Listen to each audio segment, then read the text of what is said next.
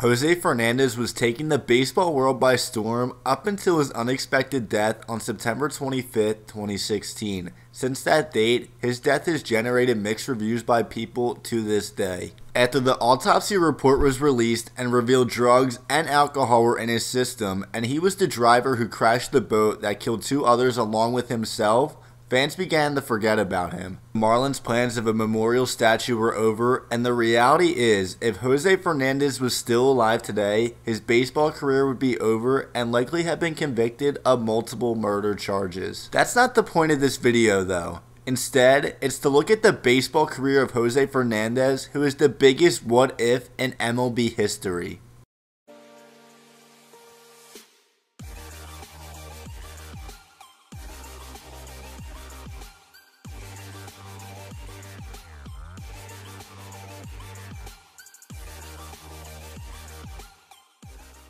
Only 24 years old at the time of his death, Jose Fernandez was already a top 3 pitcher in Major League Baseball. In 4 seasons, 2 full ones, he was a 2-time All-Star and Rookie of the Year winner. Fernandez's rookie season was one of the best rookie seasons in MLB history, as he went 12-6 with a 2.19 ERA in 182 1/3 innings. That year, in the NL, he ranked 2nd in strikeouts per 9 innings, 1st in hits allowed per 9 innings, 2nd in ERA and adjusted ERA plus, and 4th in WAR. If those stats I just mentioned don't tell you how special his rookie season was, then maybe this will. In 2013, Jose Fernandez became just the 7th qualified pitcher in Major League history to post an ERA plus of 176 or better, a WHIP of 0.98 or lower, and a K per 9 of 9.7 or higher in the same season. And the only 3 pitchers to accomplish that feat before him in a single season: Pedro Martinez 3 times, Randy Johnson once, and Johan Santana 1 time as well. Following a historic rookie season, Fernandez carried his dominance from 2013 into 2014, but his season was short-lived.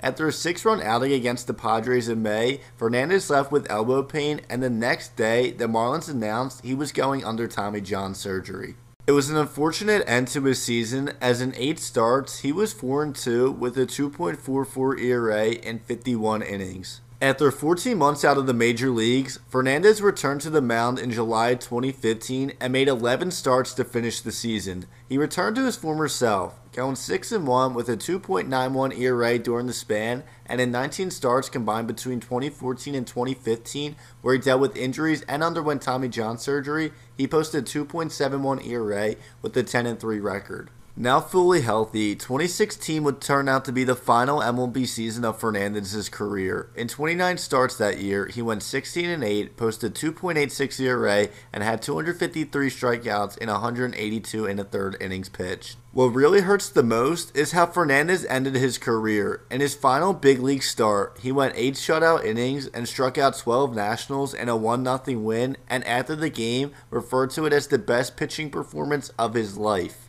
His last start ever was just a reminder how good he could have been, and from a player's perspective is why I think he is the biggest what if in MLB history. Altogether, in his short-lived MLB career, Fernandez in 76 starts went 38-17 with a 2.58 ERA in 471 innings pitched. He struck out 589 hitters, and opponents hit just 209 off him. During his 4-year career from 2013 to 2016, Fernandez ranked near the top of all pitching categories in that time span. His K per 9 and K rate ranked 2nd in baseball behind Yu Darvish, and his ERA and FIP trailed only Clayton Kershaw. And those are just some stats to back up his greatness, but there's more, including his 253 strikeouts in 2016 being the 4th most strikeouts in a season for a pitcher 24 years or younger, or how about the 31.2 strikeout percentage of the batters he faced in his career? It's the best strikeout percentage in Major League history,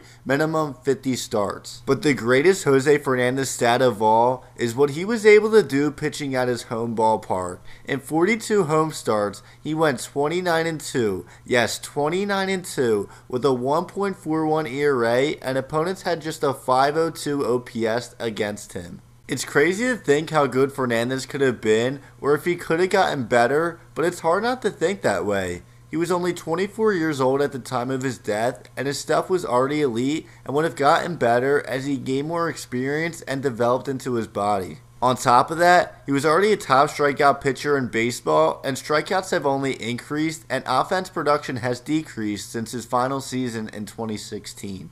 As of today, Fernandez would currently be 29 years old, entering or already in the prime of his career, and it's crazy to imagine what his career numbers would have looked like right now. He was set to become a free agent concluding the 2018 season at 26 years old, and if he were still here, the chance of him setting the record for the highest contract ever given to a pitcher was pretty high. We saw Garrett Cole get 9 years, $324 million from the Yankees 2 off seasons ago, and Fernandez was 2 years younger than Cole when he was set to hit the free agent market. The death of Jose Fernandez changed the baseball world, especially the future of the Miami Marlins. It's unlikely they end up trading Giancarlo Stanton, Christian Yelich, Marcell Ozuna, or D. Gordon in the following seasons. The team had the pieces to compete, but everything went downhill following the death of their ace and one of baseball's best pitchers. To wrap it up, it's unbelievable to see the success Fernandez had in the majors at such a young age, considering the fact he never pitched in Double or Triple A. It goes to show how special a talent he was, and he's a type of pitcher fans might not see for years or ever again.